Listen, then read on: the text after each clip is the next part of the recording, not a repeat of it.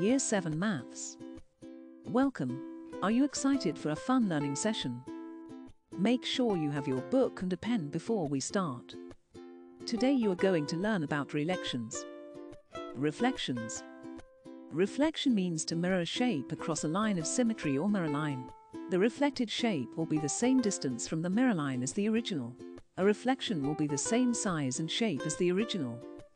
A reflection in the y-axis will move a point from x, y to minus x, y or vice versa. A reflection in the x-axis will move a point from x, y to x, minus y or vice versa. Variant points are those that change during reflection, and invariant points are those that do not change. Invariant points are on the mirror line itself. Reflect the shape in the mirror line. First mark the points in the mirror line. Each point must be the same distance from the mirror line in the reflection as in the original.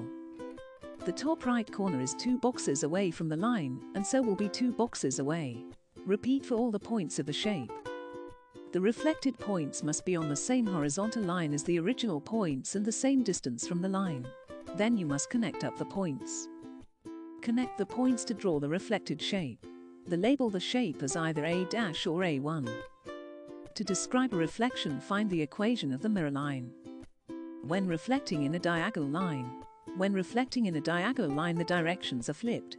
This will be discussed in more detail in the next slide. Take the first point and count the boxes across and down to the line. The point is 2 boxes across and 1 box down to the line. To reflect in a diagonal line, flip the horizontal and vertical components. So place the point 2 boxes down and 1 box across. Take the second point and count down to the line. It is 10 boxes down. To reflect in a diagonal, this becomes 10 boxes across, it inverts.